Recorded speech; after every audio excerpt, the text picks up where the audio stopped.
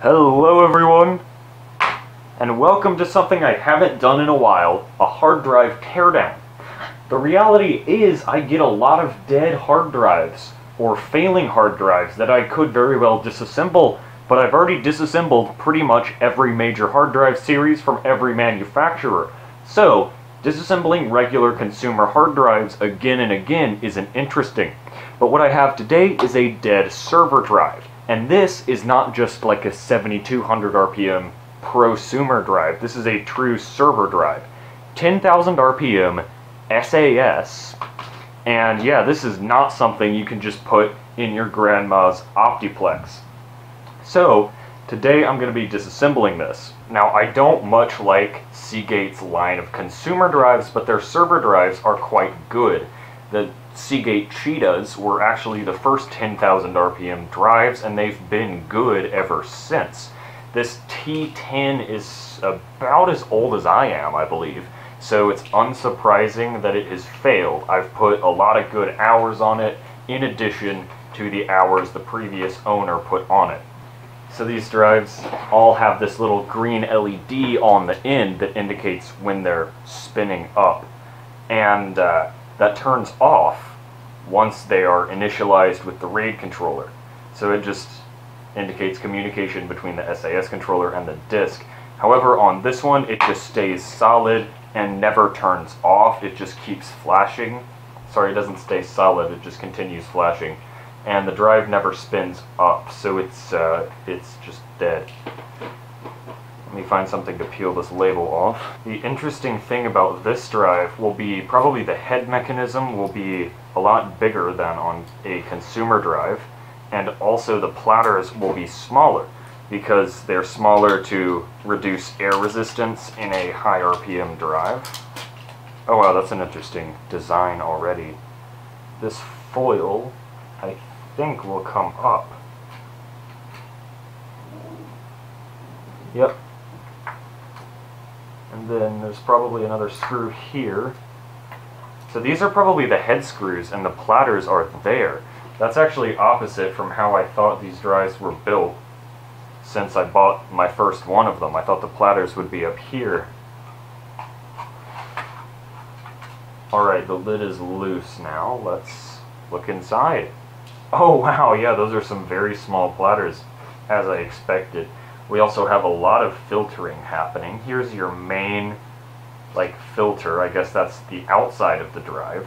This cleans air from the platters, which, speaking of platters, we have 3 of them widely spaced. Tiny heads and a big magnet. And most, super high-end server drives are actually landing zone instead of load ramp, because that's faster access time from drive power off to reading. Well, while we already have this nice specimen here, we might as well take a look at the controller board.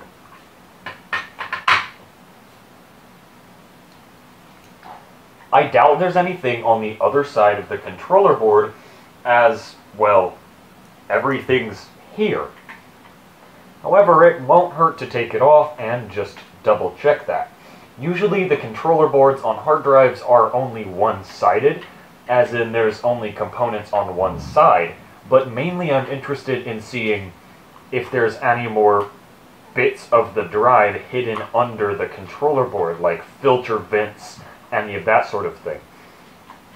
Your usual board is held on by 3 to 5 screws on a consumer drive, but here we have 1, 2, 3, 4, 5, 6, 7, 8, 9 holding this one on, which is absolute overkill, but in a server environment, reliable overkill is exactly what you want.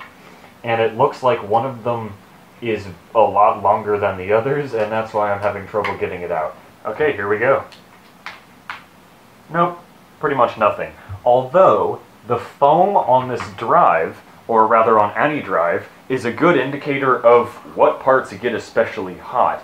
And it all makes sense what is getting especially hot. It's the areas under the main controller and the secondary controller that are getting especially hot, as well as the motor controller up here. This is a dual port drive, so that means if that controller dies, this one takes over. That's a feature on server drives for, of course, reliability.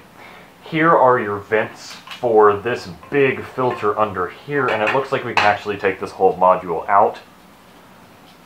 It's one of the charcoal-filled filters that's typical on hard drives.